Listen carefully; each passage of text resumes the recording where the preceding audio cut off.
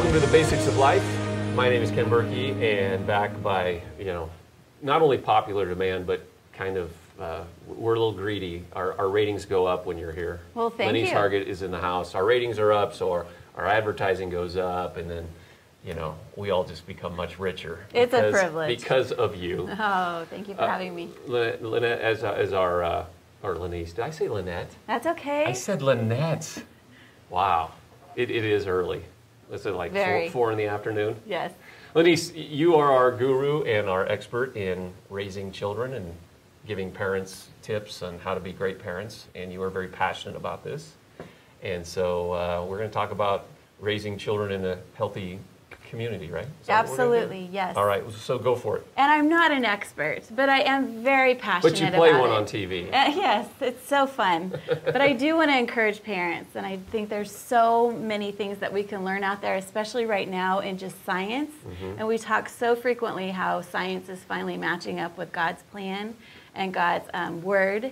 And it just is exciting for me when we see this, and as parents, we can know that we not only can read the Bible and know that it's true, but we can look at modern day science and what scientists are finding out through research that is actually true. So today we're going to talk about friendships and children. Okay, before that though, you are an expert, because we can all become, well, maybe we're not experts, but we can all become better because you study, you are passionate about this. And parents can get better too. Yes, yes. There's not a lot of great information out there. I mean, there is, but you got to dig for it. Yes. Our surface culture doesn't have a lot of great information about parenting. It really doesn't. And as a parent, I just want to encourage you, as you're looking at information, look at what you're reading and what you're studying and find out, is this someone's opinion, or is this actually an opinion or some knowledge based on research? Yeah. Something that's actually true, that has been studied and is scientifically proven. Because otherwise, all you're doing is collecting a bunch of information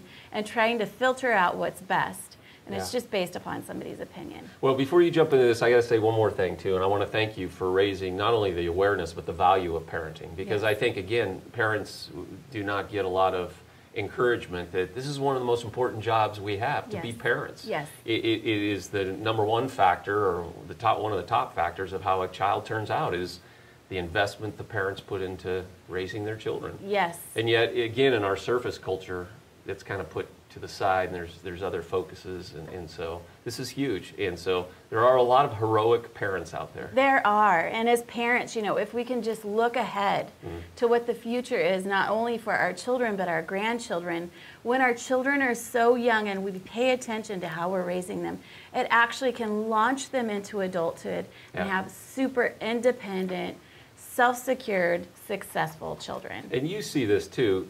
You can change in one generation. It can change. Maybe a parent had tough parents, or didn't have parents, or had bad role models. You can change the direction in one generation. Absolutely, and most of it is about being aware. Yeah. Paying attention every single day to what you're doing. Yeah. Caring. I mean, so many times we just think, you know what, they're little kids, it just doesn't matter. Because children are so resilient. Yeah. They can go with the flow, and they are very, very flexible. But we cannot maximize and capitalize on our children's resiliency and just say, you know what, it's all going to work out for good, because it doesn't. You're talking about being intentional. You have to be intentional, especially when they're little. Okay, so let's talk. Now let's go to the topic. This is a great topic. Yes, it is. It's on children's friendships today, and what we're going to look at is children, how they function in friendships, how important they are, but how we can foster children's friendships within our adult communities.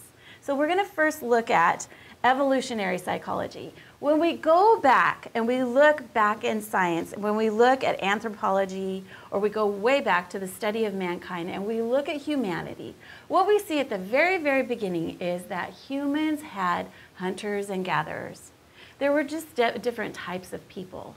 And when we look at the hunters and gatherers, they're just two different types. One hunted, one gathered. But when we do these archaeological digs, or we look at how they survived, what we know is that they lived in communities. And what they did is they cooperated and they worked together. And the cultures, the tribes, the clans that actually survived were the ones that worked together. An independent person alone has a far less chance of survival than a person that is in a tribe or a clan or a community. So what does that have to do with children's friendships? When we look at children and we look at families, what we know is that people need to be intentional about who they're partnering with. They need to decide, you know what, based upon how we can look back at evolution and who survives and who does well in society, what we know is partnering is critical. Right. So when do we partner? Do we partner when we're adults? No. What we know is that children from very early on, and babies, toddlers, preschool children, they find friendships. Well, they do this naturally. It's a natural thing. Right. It really is. And you see children that thrive. What are these children, what do they have in common, the children that are thriving within friendships or when they're with other children? Who are thriving? The children that are learning to share, the children that are having mutual respect for each other, the children that can actually basically what's called read each other's mind. So what does that mean? Can children read each other's mind? No, they can't read each other's mind. But what we know is children are born with the ability to take cues from their caregivers and parents. We innately have in us, it is God-given in us at infancy, the ability to look at our parents and take cues from them. So for example, if a parent is angry at a baby or is angry with their spouse and the baby's in the room, what do you see? Most likely you're going to see the baby start crying. The baby starts matching the cues of the parents. If a mother or a father smiles back at the baby very, very early on, what does the baby do? Smiles back at them. So in friendships, what we see with children is they have that natural ability to not read each other's mind, but to instinctually know, what do you need in this relationship? What is it that you're looking for in me? And as parents, when we foster the instincts of children and respect, you know what, you are seeing that your peer right now wants to share your toy. You're right. But you inside of you don't want to share. That's not your natural inclination. But as a parent, when we teach the children to start respecting what they're seeing within themselves, and fostering that in our kids, what happens is that our children start becoming socially acceptable. And so go ahead. Well, I was going to say, so this isn't something we teach as much verbally as we model this, right? We can model it, and we can actually teach it verbally, too. We need both. Okay, because I was going to say, isn't most of the time our kids are watching how we interact? Absolutely. Our kids are watching how we act, but we actually need to say, we need to encourage and foster it. So when you see a child share, or when you see a child not sharing, or using aggression, when we just let it, we can't just let it happen, even though we're modeling no aggression and sharing. Even though we're modeling that, what we have to do is encourage them and say, you know what, you're right. You saw that you needed to share. And of course, we're not going to use this many words. Right. But instinctually, you see that you need to share. Good job sharing. And encouraging that. Encouraging good behavior and discouraging bad behavior. Right. Okay. Exactly. Right. I think for me as a parent, parents can say, you know what, that's just a no-brainer. Right. Of course we would do that. Yeah. And I think what I'm seeing is that, no, it's not automatic where parents are doing this. Right. They're not automatically encouraging good behavior. They're not paying attention to kids and saying, you know what, you are sensing that your friend needs something and you're not doing anything about it. Right. Instead of saying, you know what, your friend is hungry right now, you sense they're hungry, now you need to follow through. Yeah, I was also thinking about, we tend to verbally talk about the negative things, like, oh, you shouldn't be doing this, but then when we see our child do something good, maybe we just take it for granted, rather than, it's just as important to say, great job. Exactly. Or maybe more important. Exactly. Yeah. Well, and two, right now what we're seeing is a lot of parents, they're isolating. And they're staying with their own families. And they're learning to get along within their families, but then you see the children, as they grow up, they haven't been socialized. Right. Yeah. And socialization right now is a huge problem because children get to school, or they're isolated from peers, from social circles, and they get into society and they can't function.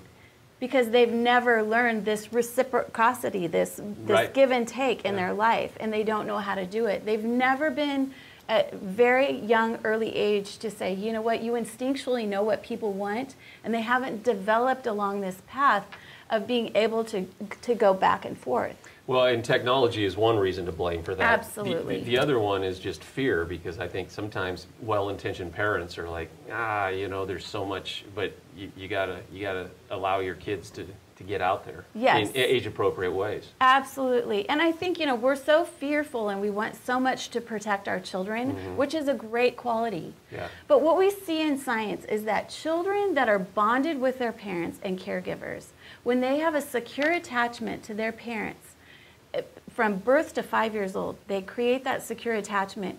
They can actually go out into their peer circle and be completely secure within who they are as a human at a very, very young age. And we so underestimate their ability to be able to take care and know morally what is right. Yeah. To just actually know. And what's so interesting is that we just take away their power. Yeah. And we say, you know what, you can't do it. Instead of encouraging them to say, no, you're going to go out there in that scary world in preschool or kindergarten, and you know what, you're going to be great because I'm going to be right here by you. Well, it doesn't matter what field our kids end up growing up and becoming, professionals or what their workplace is, but having social skills is the number one indicator of success, because we can always learn the trade, but if you don't have social skills, if you don't know how to interact that way, it doesn't matter how brilliant you are. There's a lot of brilliant people out there that are struggling because of what you're talking about. Absolutely. And I just want to encourage parents, you know what, most of it is you have to decide what you want your kid to do, how you want them to behave. What is your moral compass? What are your standards by which you live? What journey are you taking your children on? Where are you going? And everybody's is different. We don't all have to be the same, but you have to choose. Yeah. And then from that, early on, even if your kids are school age, you have to start directing your kids on what you expect from them and what you want from them, remembering that, hey, they're going to live in the world. And if I choose, if part of my standard of living is in my way that I want my kids to live is to go out and be successful, independent adults, not living at home when they're 35, but actually have a job on their own and a home and a car. These are real problems right now. Yeah. They're serious problems, and it goes back to childhood where we're not socializing our children correctly.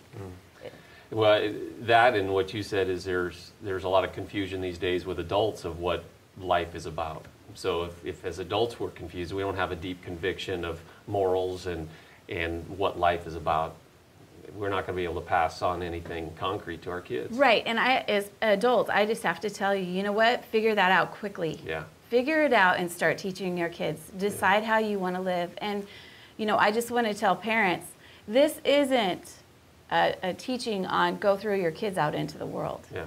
Yeah. No, you protect them. You decide how you're going to live. And it kind of goes into our final stages of how do we do this? Do we do it on our own? Yeah. And it's like, no, you don't. Within the hunters and the gatherers, you got to choose. Are you a hunter? Are you a gatherer? There are choices that have to be made. And with our children, we have to decide what peer groups they're going to be in. Right. All parents decide. Right now, the biggest thing is I want my kids to be well-rounded. Well, what you do is you dilute your children. Yeah. They're not good at anything then. Right. You say, oh, I want them to be a great reader, I want them to be into literature, but I really want them to be into math and science. Yeah. And their brains aren't wired for literature, they're wired for math and science. So instead of picking a road and a path that your children are going to go on, you dilute them because you don't make them great at anything. And it's the same with peer circles and social circles, which we kind of go back at Green Valley to the church. Right. I think because we have about 7 minutes here, I want to get to this point, and I know you want to get to this point. Yes. That again, getting our kids connected to the right social circle, it takes intentionality, and it takes discernment to see where their giftings are and where their strengths. Talk about this for a little bit. Well, as you look at your kids, you have to decide. Right now we have the Christmas play going. It's awesome. Everyone, please come out and see our Christmas play. It's amazing because it has children in it. And what we see is within our children's program and our Christmas play, you see parents that with great intention have decided their kids have a gift for acting. and they've gotten them involved in a great program at church, doing a Christmas play. But it's not just that they're getting exposed to acting, they're also getting exposed to a community of like-minded people. Right. Jesus is the center, and they're also around people that are also actors, but they're also people that the parents have chosen most likely that have the same morality that they have. They're taking their children on the same direction. Yeah. They're all doing the same thing together, and they're not doing it alone. So what you see with parents, this is just one example, Right. and this happens all the time out in the community, but what you see is you see parents partnering. Yeah. You see them partnering, and kids aren't being raised within their own little family and their mom and dad. Yeah. What they're being raised in is a middle circle of believers or community, which is their carpool, Yeah. other moms and dads and grandmothers that are all participating and getting kids to practice and encouraging them, going over lines with them that aren't their parents. Yeah. It's exposing them to a bigger community, and then within that middle circle of community, you have the much greater community, which is the church, that is also supporting them. Well, you know, this is our bias, but it's a healthy bias, I think, that, you know, because your kids are grown, my kids are grown, but when we raise our kids in these kind of social circles and with like-minded people, and not like-minded in everything, but just we have the same values, Right. kind of the same goals. As our kids get older, you're going to need this. You're going to need parents of young kids as their kids get older. We had friends that had the same values. Yes. That our kids would listen to them far better than they would listen to their parents, because kids go through that stage where mom and dad don't know anything. Absolutely. And so to have that support, and so they're hearing those voices and that reinforcement that this is the right way to go. It's huge. Yes, it is huge. And what you see too is that children not only bond to their parents, they bond to other people, which is critical. Yeah. Having those ties to other people that matter in their life is, just like you said, a great blessing to children. Yeah. Because when parents end up not knowing anything to their children, they have bonded with somebody else that their parents have strategically chosen for them to bond to, that they'll listen to. They're like-minded. Well, and that's where, again, we go back to our bias, but when parents take the time to get up on a Sunday morning or a Saturday night and get their, bring their kids to church, and then at Green Valley with our kids program is the student leader, because you lead these like-minded people. We're going to invest in these kids. So these kids are hearing from adults. They're learning how to socialize with their own age group, but then they have these adults speaking values into their life, positive values. Absolutely. That parents, you just can't imagine what a gift that is. So take advantage of that gift. That way you tell parents, take the time, get the kids ready, get them to church, and it's going to be a huge gift and a huge payoff. The payoff is huge. And the consistency. Yeah. Kids can't attach to people if it's not consistent, because trust can't be developed. Right. I mean, you only can make a difference in a child's life if the child trusts you. Yeah. So consistency. I have to tell a story. I'm just going to call the child Jose, but Jose's in my Wednesday night class. His dad is a single dad. He brings 2 kids to church every single Wednesday consistently. And I love him, and he sits by me every large group, and I'm connected to Jose. He is my friend, and I'm his friend. The other day he left for class, and I said, Jose, you know what, I really want you to remember that Jesus really, really loves you. And his dad was standing there, and he said, Jose, I told you Jesus loved you. And he said, I know, Dad, but when you said it, I didn't believe it. When she said it, I believed it. Wow. So it goes back to that connection. Yeah. And the consistency and the like-mindedness. Yeah. And the choice that the dad had, that, he wants his child to know that Jesus loves them. Obviously, the dad had been teaching Jose that Jesus loved him. But for some reason, Jose couldn't hear it from his dad. But when his teacher told him, who was connected to him, who he trusts, for some reason he could hear it for the first time. So, and actually, he didn't hear it for the first time, but maybe he believed it for the first time. For the first time. So it just goes back to those connections, and parents intentionally picking who their children are going to be bonded to, who's going to speak into their life.